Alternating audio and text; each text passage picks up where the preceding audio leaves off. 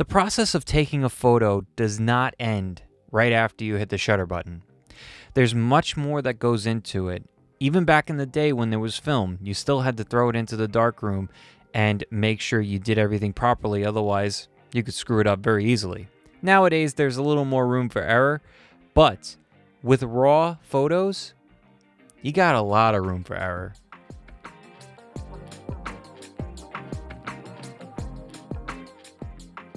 Welcome back to the Rebel Tech channel. I'm Justin, and in this video we're going to be talking about our raw photos and how you can use them in Affinity Photo. Now, I'm not an expert in editing photos. I know how to do the basic stuff. So I'm just going to show you what Affinity Photo has to offer in the raw format menus, and then you guys can go ahead and move on to whatever extra stuff it has. I'm just going to go over the basic stuff. I'm not going to go too crazy with it, but I will show you some things. And I have two examples for you. One, a picture of me, and two, a landscape photo to demonstrate how the highs and the lows, the darks and the lights, how they all are manipulated with this. So as you can see here, we have a picture of me attempting to be a model, which I'm failing miserably, probably. So the first thing that I usually do before I touch any of the parameters is I crop it if it's needed to the parameters that I want to edit. Otherwise, I'm just editing useless space. So all this space here, there's no need for it. All I'm going to do is cut out myself and use it for a thumbnail one day. So first up here, you have your exposure, which is basically how much is lit, how much of the composition is lit. So with a raw photo, you have a lot more manipulation of the photo in the sense of it won't fragment and it won't give you some digital like nonsense going on. I'm sure eventually if you go high enough it will. Like if you go that high, it's pretty blown out, but it's not pixelated. So you got to find that happy medium of where it is. So right now I'm seeing, like, look at my, I guess that would be my left forearm. If you're looking at this is on the right, my left forearm. If I go here, you see that that starts to overexpose a little bit. You got that shininess. Now trying to find that spot, like it's just a little below that. So let's go 0.6. And it's just starting to hint at, this is just me doing it. I'm sure there's better ways to do it, but that's just me.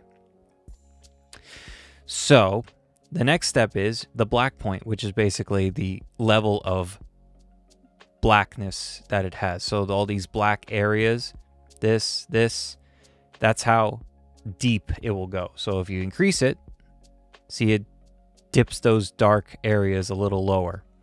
And if you go a little bit the other way, let's say -2, it starts to soften it up and starts to lighten it up a little bit.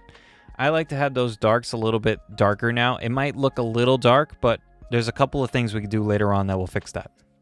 And your brightness is overall like just the brightness, very similar to the exposure, but a little bit different. So let's go 1 on that. Just get a little bit. Like I said, this is just a rough example, and you get to play around with these a lot, and you learn a lot by just doing this a lot. And knowing that this is okay will help with the next couple of steps. So next up, I like to do the contrast. So this softens it up, and this like detail, it gives a little bit more like, not detail, but it gives it like some depth.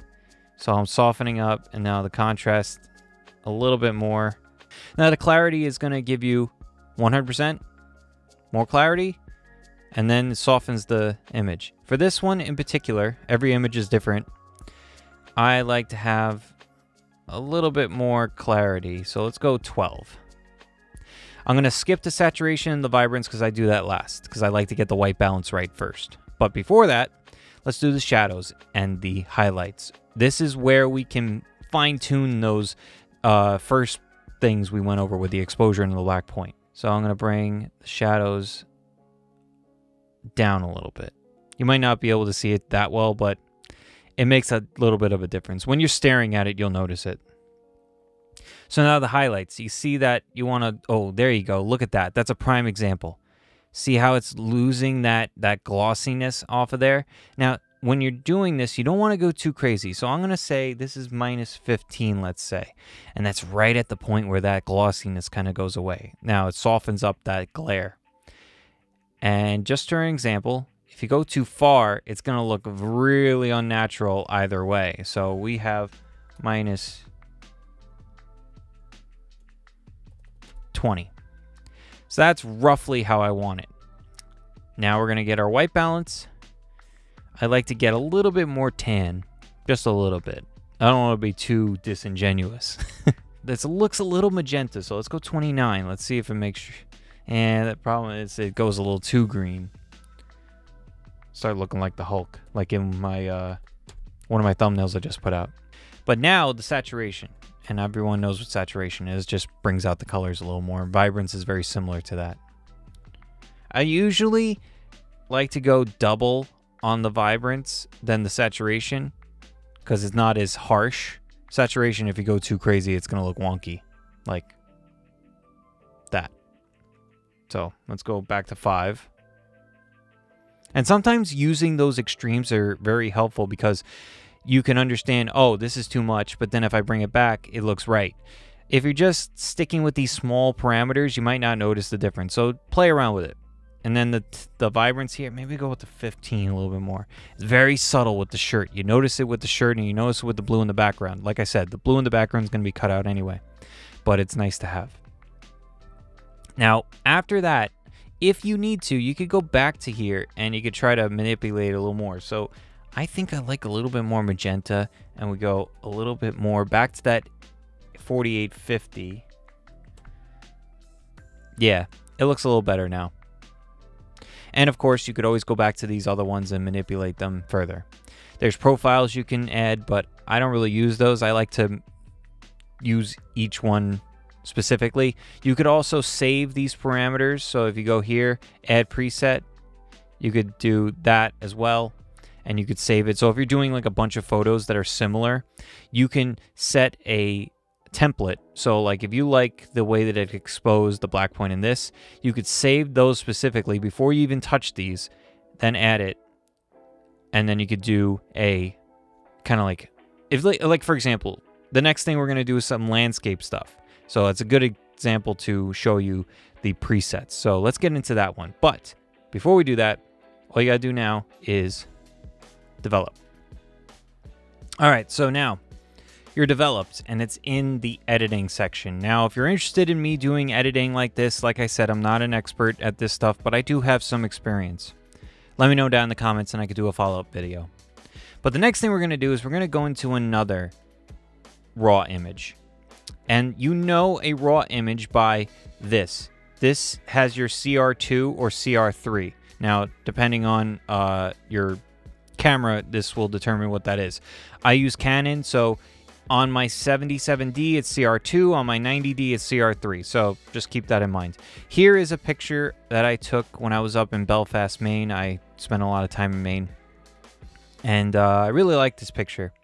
But it's a good example of having dark areas and light areas and showing how raw images can be manipulated. So, like I said, let's do that preset thing, but we're going to do certain manipulations to say like, oh, I got a bunch of these pictures that are very similar, the same landscape. So for me, I like to take a bunch of pictures in the same area, but I don't want to edit the same thing over and over again. If I like the exposure, of course, you could change it at further, but let's get the exposure first.